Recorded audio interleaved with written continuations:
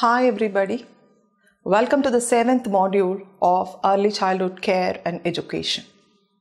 The 7th module would deal with the theoretical foundations and its implication towards early learning and development with particular reference to ecological and socio-cultural perspective. After understanding some of the major theories of child development that has got direct implications towards learning and development of young children, recent theories that states the importance of society and culture becomes imperative.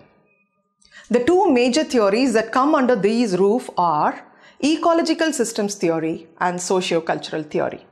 Anyhow, the first video chunk of the 7th module would only deal with ecological systems theory as proposed by Bronfenbrenner. This theory is not a stage theory. It gains significance in explaining how the child himself, in terms of his body and mind, and his environment that concerns with the immediate and far-off surrounding affect his growth and development. He also tried to explain how alteration at one level has got a ripple effect on all the systems of the child.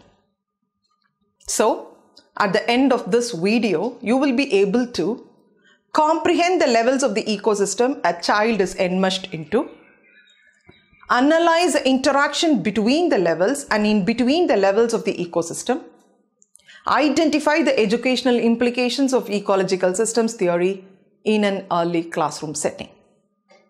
Bronfenbrenner, an American psychologist, had opened a new sphere of child development and his ecological approach to understand children over the past decade.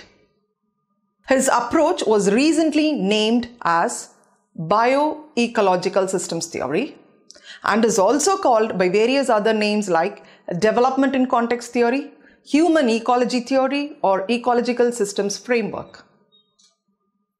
What is the basic assumption of this theory?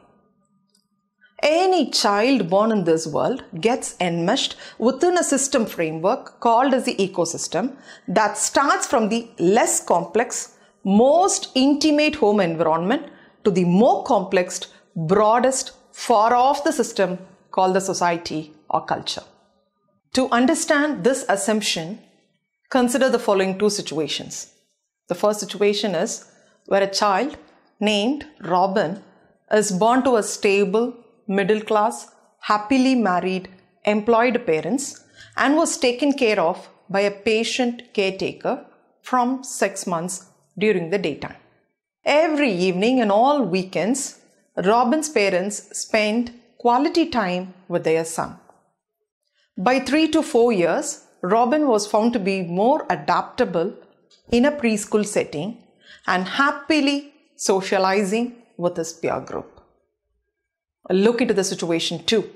A child named Giri is born to unhappily married middle-class parents, employed but ever fighting. When Giri was 6 months, his mother took up the whole responsibility of her child after getting divorced. The mother faced several hurdles to meet out the ends. Giri was put in a less supervised daycare center from then on. The mother was not able to spend quality time with Giri as she is already overwhelmed by her problems. By 3 to 4 years, Giri found it difficult to socialize with his peer group or even adapt to the preschool environment. Why is it so? The answer is that the ecosystem of Robin had better and positive interactions, whereas Giri had fewer but not so positive interactions.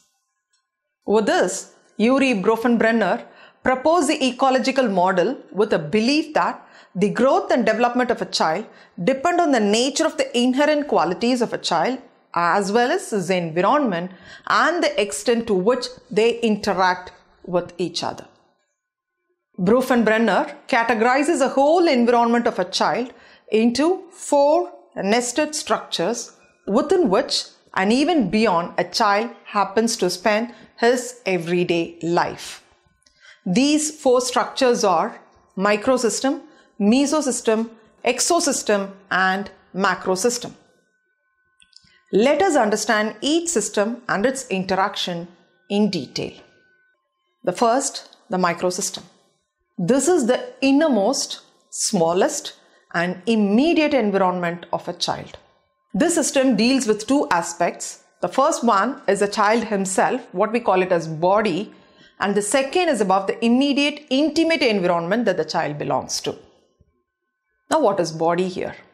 Body, as you know, is a life support system and the mobility system through which an individual perceives and interacts with the environment. The whole of the body of a child has three subsystems, namely biological system, which comprises of the genetic makeup and general health status of a child, cognitive system that involves the process of the brain in gathering and interpreting information, and the third system is the emotional system, wherein the temperament and attachment levels in determining the degree of exhibiting and responding to emotions is dealt with. And now, what is immediate environment? The most intimate environment of a child, namely the family, daycare center, and the spirituality, has got a direct impact on the child's well-being. The family is the closest, intense, durable, and influential part of the whole ecosystem. The family influences every domain of development with its needed input and related behavior feedback. The second, the school or the daycare center, is the first place a child develops a relationship with others outside their immediate family. These relationships help a child in all of the three internal systems. Third, the most important is spirituality. It is said to be the storehouse of moral and ethical values, irrespective of the family's preference and heritage. These values, though cannot be embedded in the minds of young children, a strong foundation is to be laid.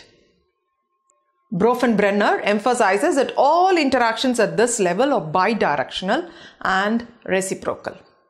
In other words, the immediate environment providing the input into the child's brain influences a child's behavior in terms of biological, cognitive, and emotional systems, and in turn the child's behavior affect the behavior of the adults in the immediate environment. The second system is the mesosystem.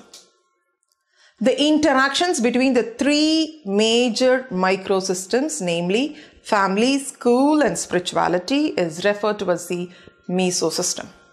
These interactions might be the linkages established between the family and peer group and between the family and the related spiritual center. These linkages in turn were found to have an impact on the individual, though not direct. For example, when the child's friends are being invited to his birthday party, the harmony and like-mindedness influence his development positively. At the same time, suppose if a parent is found to criticize one of the child's friends for most of the time, then the child would experience conflicting emotions that influence his development negatively. The third system is exosystem. The people and places that the child does not have direct contact but still do influence a child's development are referred to as exosystem. The exosystem normally involves the workplace of the parents, neighborhood or community, and the extended family of the child.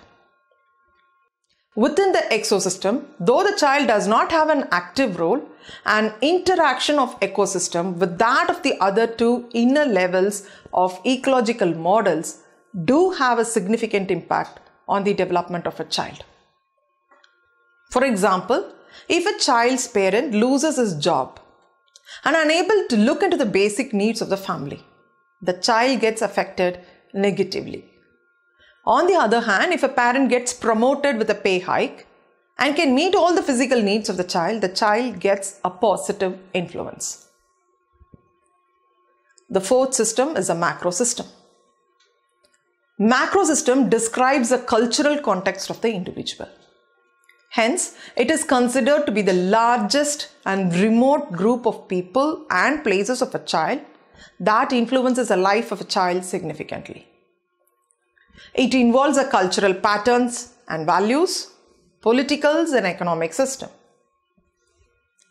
For example, a child born in a poor family, facing the hardship in making the ends meet, has got a different kind of development when compared to the child born in a middle class or upper class family. Now, after understanding the ecological model and how the society or the culture plays an important role on a person's mind and development, you, the facilitator, should know about the educational implications. Bronfenbrenner's implication towards child development in early years gains significance in the belief that a child's immediate environment and the interaction within it, as well as among the larger environment, influence a child's overall development. The conflict in any one layer ripples throughout the other layers. The school environment that occupies the first layer of Bronfenbrenner model, that's a microsystem, should work for the key objective that the primary relationship must be intended to last a lifetime. Any child born in this world should have an ongoing, long-term mutual interaction with an adult or any adults for that matter, using a strong mutual tie lasting for a lifetime. This mutual tie could be established through unconditional love and support. Though the home is a primary place for providing this type of support, the school environment should try to foster it by three major means. The first one is that the teachers need to work to support the primary adult-child relationship. The schools should create an environment that welcomes and nurtures families. The third mean is that education should foster societal attitudes, moral thinking, boost their self-confidence and self-esteem, and enhance logical thinking. Hence, the ecological system theory had offered a framework of how the development of a child gets affected by the social relationship and the world around him.